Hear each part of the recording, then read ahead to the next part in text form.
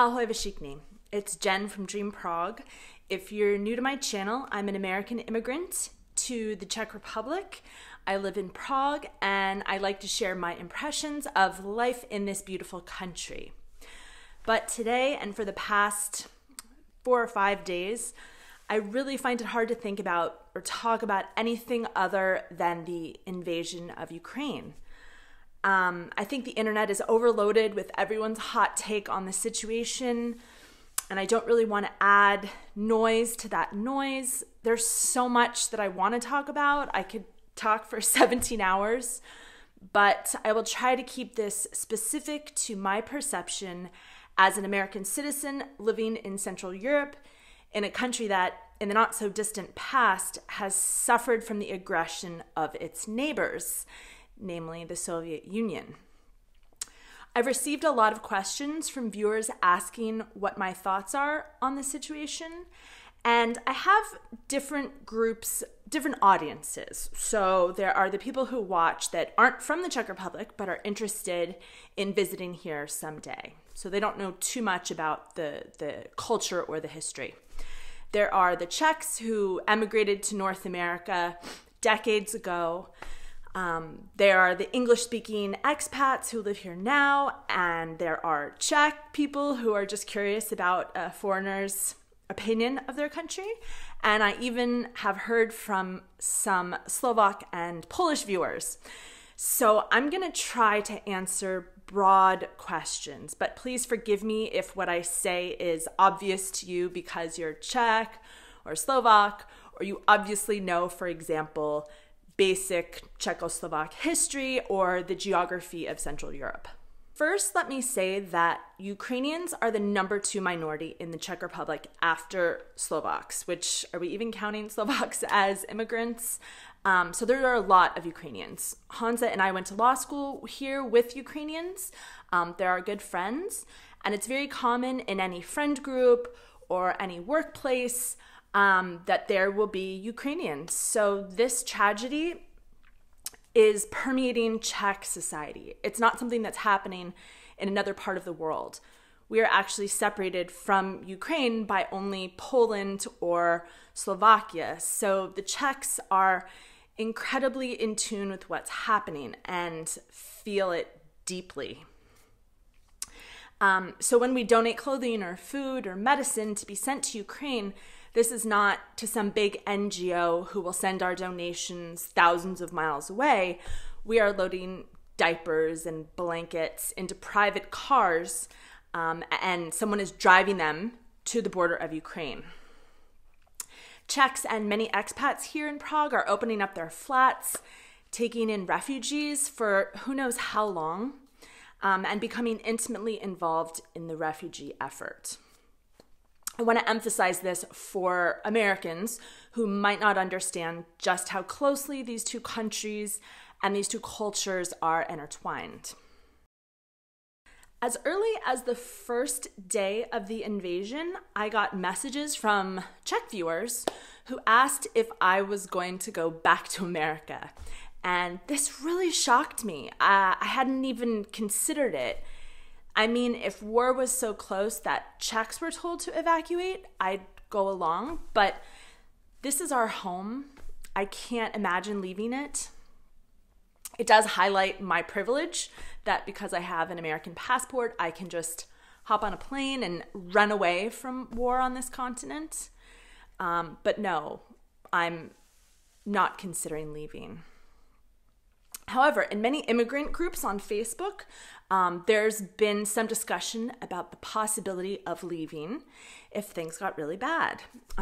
Mostly, from what I can tell, from immigrants who have already left less stable countries. So they're familiar with things going badly quickly. Speaking for myself, and probably for other North Americans, we have a naive sense that it would never come to that. Unless you or someone close to you has had to flee warfare or an unstable regime, you just can't imagine that that would happen to you. That's something that happens somewhere else. Many of these people in the immigrant groups have pointed out that it's good to have a plan. and to answer the following questions for yourself. Number one, what is the point that you decide to evacuate? So for example, some have said that if Russian forces entered a NATO country, that's the point that they would evacuate. Number two, where would you go? How would you get there? Plan the most reliable method of transportation and have someone to stay with. This is something I can guarantee that none of my American viewers who live in America think about. They think about how to escape an active shooter in a middle school, but not how to flee an invading army. Number three, decide what you're going to bring, and you assemble like a go bag. We've had a go bag for a while, ever since there was a fire in our building, but simply gather your most important things, documents, etc., and make them easy to flee with. This has become more familiar to my fellow Californians who live in fire zones, which is pretty much everywhere in California, sadly. But think about what you most need, what's the most important, and put it all together and make sure that it's easy to access. So when I read these posts in the immigrant groups with these people who had already thought about this, I felt kind of silly, but I told Hansa I want to know the answers to these three questions. Even though the thought of needing to evacuate seems impossible, but all of this seemed impossible only a few weeks ago. But no, I want to confirm that we have no intention of leaving our home and our city. If anything, watching the Ukrainian people who have remained in Ukraine and President Zelensky have really inspired a screw you attitude in me, which makes me want to stay here regardless of what happens. In the weeks preceding this invasion, there was a lot of talk about how Putin's invasion was NATO's fault for expanding too close to Russia's sphere of influence. I'm sure that will be debated for decades by political scientists, but as a soon-to-be Czech citizen, I'm grateful that this country is a part of NATO. Can you imagine right now if the Czech Republic or Slovakia or Poland wasn't guaranteed the full force of NATO Article 5, meaning that an attack on one is considered an attack on all? I mean, right now, Moldova is not a NATO country, and they border Ukraine, meaning that if the Russians are successful in taking Ukraine, they can do the exact same thing to Moldova, and NATO countries would not act to prevent it, other than sending supplies. Personally, I think NATO enlargement was used as an excuse, and this invasion is more of a lashing out by an aging, deranged, egomaniacal dictator. My favorite analogy that I've heard is to imagine Putin as the former abusive boyfriend of Ukraine. And after the Soviet Union fell, Ukraine wanted to be single and maybe date other people. But Russia could not let that happen. Ukraine was not allowed to date other people, and Russia would do anything in its power to prevent it. So when Ukraine expressed interest in dating the EU, or God forbid, going out on a date with NATO, Russia freaked out and had to put a stop to it by invading to make sure that she would forever be the property of Russia. I've also gotten comments from Czechs saying that they are a peaceful nation and they don't want to be part of any military alliance. And I get that, but unfortunately, that's just not the way that international relations work. And of all people, I would think that the Czechs would know how vulnerable a small country is to the whims of world powers. It's incredibly sad, but it's also true. Yesterday, we joined the 80,000 people on Václavské náměstí to show support for the Ukrainians, but the support efforts have been nonstop here in Prague. Everyone is donating supplies. Everyone's joining lists of people to drive to borders or to pick up Ukrainians, refugees at the borders, to take supplies to them. Huge numbers of Czechs and immigrants have opened up their homes to take in refugees. I know I've talked about how Czechs don't have the same tradition of giving money to charity as North Americans do, but the generosity and support they are lending to the Ukrainians right now, it's as if they're helping their own families. It's that strong. They often say that history doesn't repeat itself, but it rhymes. And from the first 2 days of this invasion, all I could think about was how closely it echoed both 1938 Czechoslovakia and 1968. In 1938, Hitler claimed that parts of Czechoslovakia should be German, much like Putin is claiming that parts of Ukraine should be Russian, or already are Russian. Hitler swore to the world powers that he would not aggress the rest of Czechoslovakia or the rest of Europe. He just wanted these areas. And within 6 months, he rolled right into the rest of the country and claimed it, without any international powers stopping him.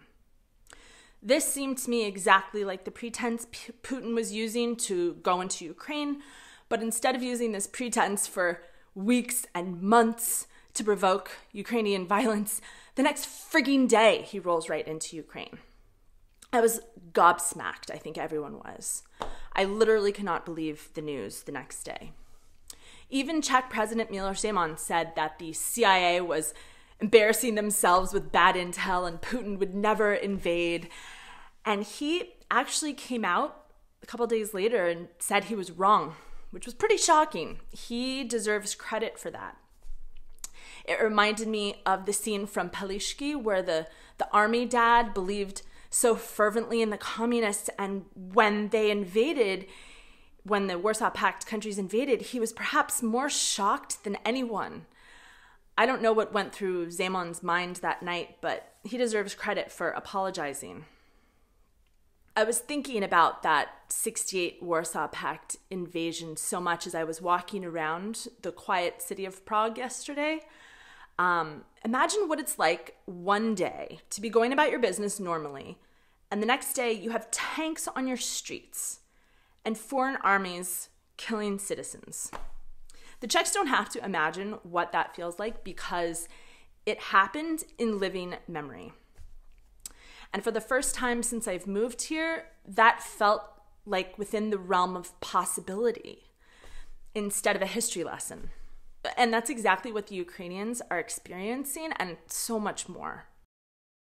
One thing I'd like to add, sadly and a bit self-centeredly, is that as an American citizen, it's refreshing for once to not be on the controversial side of an incredibly unpopular war. Americans carry this burden when we go abroad. We need to separate ourselves from the actions of our government. If you're American and you haven't spent much time abroad, you probably have no idea how controversial American actions are around the world. But the Allies have really come together and are all on the same side and not fighting amongst themselves as they usually do. And it's really nice to see. On Friday, I was in a group Zoom where we all had to introduce ourselves. These are all people in the Czech Republic. We all had to introduce ourselves and our nationality, and there were several Russians and Ukrainians.